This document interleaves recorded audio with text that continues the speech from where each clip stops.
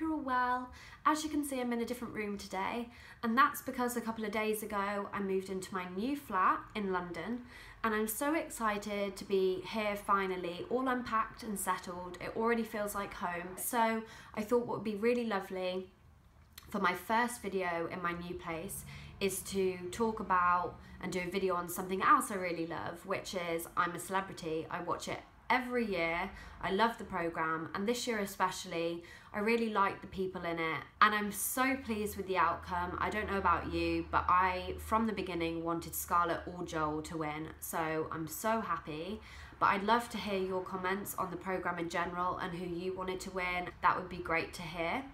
And today I thought I'd go through with you 5 products, both beauty and makeup inspired, that I couldn't personally live without in the jungle. So the first item I would love to take would be concealer, and the MAC one.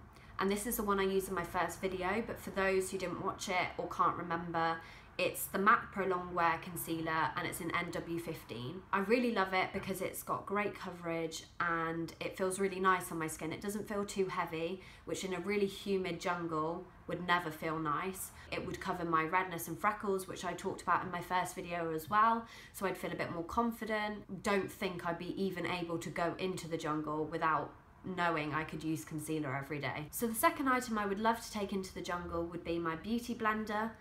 And that's because there isn't a day that goes by that I don't use it, so it would feel really odd not to have it with me. And I also think it works quite nicely with my first item being concealer. It would mean I could buff it and blend it really well into my skin, so it doesn't look like I'm wearing much, which obviously is quite suitable for the jungle. The third item would have to be my Kiko eyebrow styling kit. This is because there isn't a day where I don't want to have either my skin or my eyebrows done.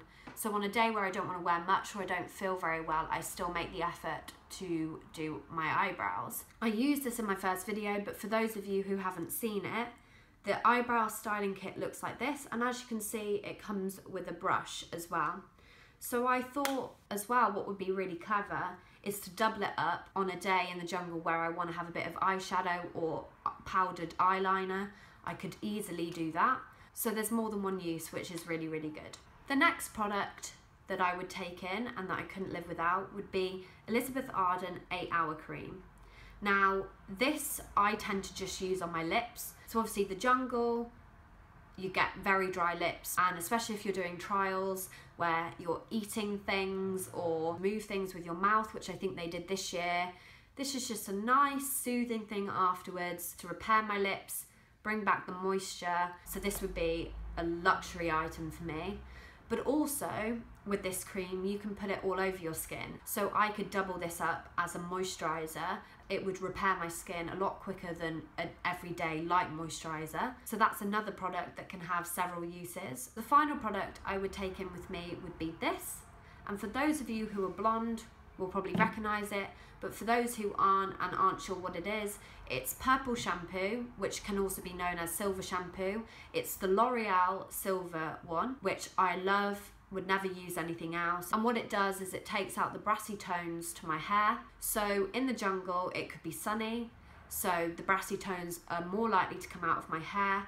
I use it every time I wash my hair, so it's an essential for me. Right, so that's all 5 products done.